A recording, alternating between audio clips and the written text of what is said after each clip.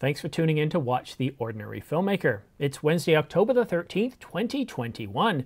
In this video, I'm going to cover off the second teaser video in full HD, a couple of lenses being announced by Nikon and Sony. But first, let's get back to that teaser video. Now, earlier this morning, I posted this video where we had a leaked image of the second teaser video. Well, Nikon's since put a full HD version up on the internet, and let's take a look at it. Despite this being exported in 1080, notice the detail. The detail in the trees, the grass, in the fur of the animals. It's absolutely breathtaking. This video was shot in 8K, or at least several segments of it, as we can tell by this little overlay right here, where it says 4320. That means that it's shooting in 8K UHD, which is 7680 by 4320. And I want you to pay attention. Let's go back and take a look at the teaser again. Look at the numbers at the top. This shows the time.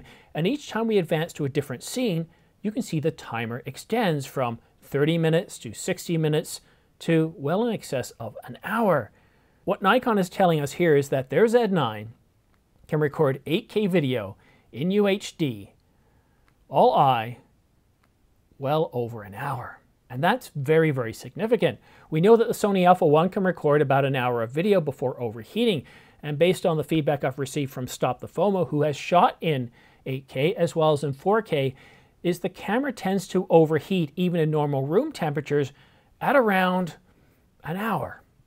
Well, here we have a camera, Nikon's new flagship camera, the Z9, recording in 8K UHD in the hot savanna plains of Africa for well over an hour in high heat, in bright sun, without overheating. And that's really, really significant.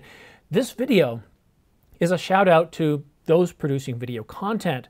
And while, yes, I hear you that the Z9 is a stills hybrid camera, it's for stills photographers, it's not for video, but it isn't. You see, in today's world where everything's converging, it's no longer enough for somebody to go out and just get photos. News agencies, websites, they also want video clips as well. And this camera is going to allow you to get those video clips whether you have to shoot it once, multiple times, or over the course of an hour or even more. Now, we don't know how long this camera can record without overheating. Canon's recently announced R3 similar sized body can record for 6 hours in 6K without overheating.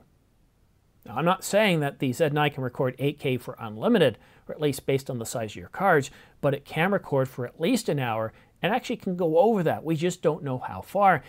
And seeing that there wasn't any on-screen overheat warning, well, it can probably go, I wouldn't be surprised if it goes 90 minutes or 2 hours, maybe even more. At this point, you start worrying about, well, do I have enough capacity? And that's why it's really great to know that the Z9 not only has CFExpress cards, but it has Type B.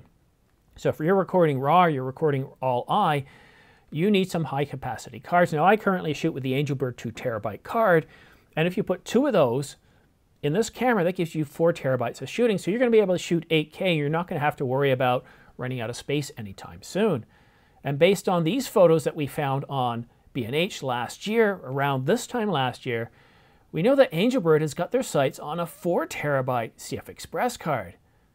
So once these are available, and I don't know when, the company's not telling me anything, they just said, we can't comment on anything that's, you know, one of those standard things where they just can't comment on what they're working on. But they wouldn't have put out this image if they weren't working on it. So when this is available, when 4 terabyte CFExpress cards are available, the Nikon Z9 will be capable of a staggering 8 terabytes of internal storage.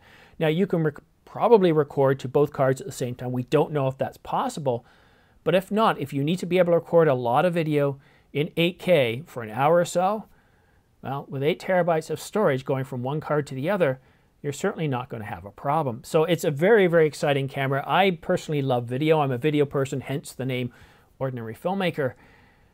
And I'm just staggered by this. I don't know when we're getting the Z9. We're getting a leaked video, what appears to be every week now.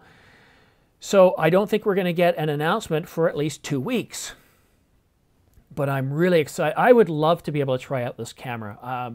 Nikon, if you're listening, I would really love to be able to try out the Nikon Z9 for a couple of days or a week at the very least to put it through its paces for video. This looks to be an absolutely stunning camera video-wise. Again, it can do 8K up to 30 frames per second, 4K up to 120 frames per second, and apparently do this without overheating. But wait, there's more. Nikon has announced a new lens, and this is designed for APS-C bodies. It's the Nikon ZDX 18-140, and this lens is now available for pre-order, as is the Sony 70-200 f2.8 GM2. Both of these lenses are available for pre-order. I do have a couple of links down below to Amazon and B&H if you like purchasing through those sites, but these are two lenses that are very much looked forward to, especially the 70-200 Mark II. So what do you guys think? Are you interested in the Z9? Do you shoot with Canon? Do you shoot with Sony, Panasonic? What camera do you currently shoot with? And from a video perspective, what do you think of the Z9? Does it have you excited? And stop the FOMO. If you're watching right now, based on the ability of this camera to record 8K for at least an hour without overheating, maybe 2 or 3, would you consider getting the Z9 for your channel? Stop the FOMO. Would you consider getting this camera if it can produce several hours of recording in 8K without overheating in all eye? Let me know in the comment section down below. And one other thing too, please don't forget to click that subscribe button and like. I know you're waiting for this video to just run off and then go on to the next video, or you're going to click off, but please, it doesn't cost you anything and it helps me out an awful lot. I produce these videos, I use my lunch breaks, my pre-work and after work. I spend a lot of time producing content, and this is one way that you can really help me out. It's, for whatever reason, the engagement lets YouTube know that you're interested, that you're watching, you're participating in my videos, and they're more willing to recommend my videos to other people. So I'd really appreciate it if you could do that. But that's it for now. Who knows if we're going to have more news coming out today. This is really, really exciting, though. I'm really excited by the Nikon Z9. The first teaser video didn't get me super excited, but this one, it's speaking right to my heart. And I'll be honest with you, if you're a Nikon shooter and you're wondering if I like Nikon, or some of you have thought I'm a Nikon hater, but I'll be honest with you, if I could have this, if I could afford this camera, I'd get it just from the video specs alone. I'm just staggered by the capabilities of this camera. It is just the Z9 is producing cinema level video. I mean, just again, look at this teaser video. While this has been exported in 1080, just look at the detail. This is what cinema cameras can do, is they have really amazing processors and sensors that can grab an awful lot of detail, and even if you're exporting in 1080, you can see a tremendous amount of detail. Just imagine what this would look like native in 8K or even in 4K. And what I'm wondering about, because 4K is what I shoot most of the time, is Nikon going to give us the capability to be able to shoot 8K oversampled 4K? I don't see why not. To be able to grab that 8K full sensor width and then compile it in camera down to 4K saves an awful lot of processing on the computer. But still, to be able to shoot in 8K and have 8K images or video this detailed, all eye, I don't know if they're going to do RAW yet. We haven't heard. I'm really hoping they do RAW, and I'm also curious to know what kind of video codecs they're going to give us. Anyhow, I feel like a kid at Christmas, hoping for something that he knows he's not going to get under the tree.